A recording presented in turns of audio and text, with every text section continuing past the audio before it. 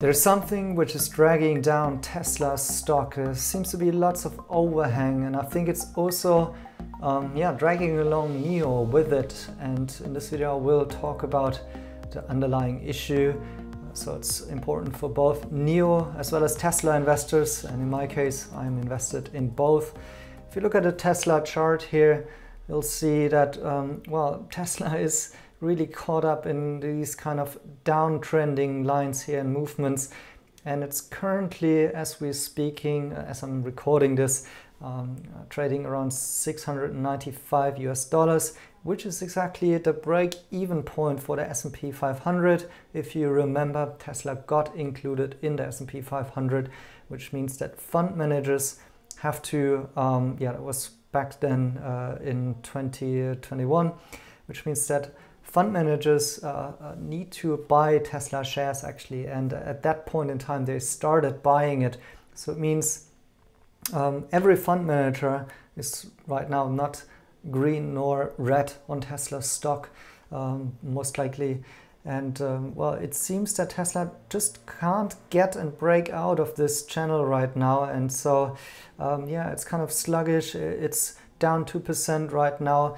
And this is interesting, NIO is also down in the red, maybe taking a little bit of a breather of having a really steep run up recently. But it's interesting to see, of course, like also Xpeng, Li Auto, they're up quite a bit these days.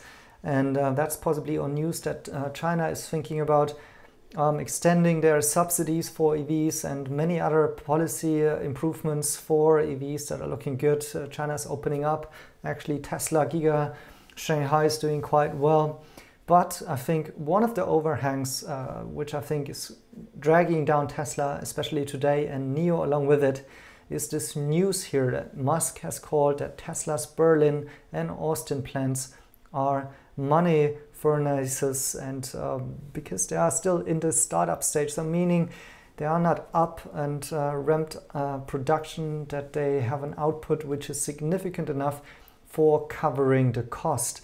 And so this is at the same time an advantage of Tesla, but it's also a downside of Tesla. And comparing NIO against it, this is actually why I like NIO, why I think NIO is also a very different business model than Tesla, because NIO is not owning their factories. So this has some disadvantages, such as Tesla is producing at a very nice margin and scalability there. So because they own every process in the factory and they can optimize it to the very last bit, and they are very innovative, inventing new processes of how electric cars being built, but frankly also using cheaper material than, for example, NIO. But this is why Tesla is very successful with very high margins, why they have a deep vertical integration, and why also, frankly, Tesla is scaling up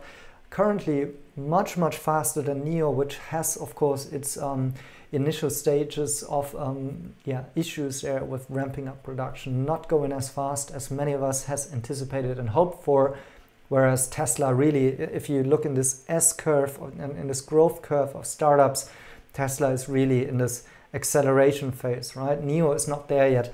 But Tesla has to spend lots of capital expenditure in order to get there. They need to actually invest in those factories which they own, and it's costing billions and billions of US dollars. And this is currently an issue for Tesla, and I think a huge overhang, because we will now have a quarter in which Shanghai was locked down for quite some time, so the output wasn't as big. And at the same time, they had only those factories which are starting to ramp with Austin and Berlin, but not contributing a lot to profits and output. And so there might be a sort of financial overhang, reduced margins, also because of inflation on top of that. So lots of issues there for Tesla. And in comparison to that, NIO has a much leaner model. So they're also building the NIO Park currently, but it doesn't matter for NIO if this is really sitting idle or not, because NIO Park is owned by somebody else. Also in the case of the current factory 1, how NIO is calling it, it's owned by JAC. So in case that there is a lockdown or not as much capacity, then yes, at some point NIO will feel that, because they always have to negotiate kind of the throughput of the factory, or kind of, how much, basically how many cars they are wanting to produce. So it's having some sort of an effect, and of course it's better for this factory to have a high occupancy, but in the end the problem here is for Tesla that they have also to invest all of the money to get this factory up and going, whereas NIO doesn't have to do that. They can spend their money somewhere else, let's say on building out infrastructure like battery swapping stations or marketing NIO houses. So this is where NIO's model is kind of, concentrating more on their value propositions towards the consumer, but also where they have their, let's say, key resources, their key activities and key core know-how in terms of designing a brand, designing the cars, building an ecosystem, building a lifestyle, whereas Tesla is going another way. They are going the way of driving down cost as much as they can. And in the case that they're now not able to do that, this of course tells us that in this current stage, the business model isn't working as well as it usually is. So is this a problem in the long run? No, these factories will be scaling up very well.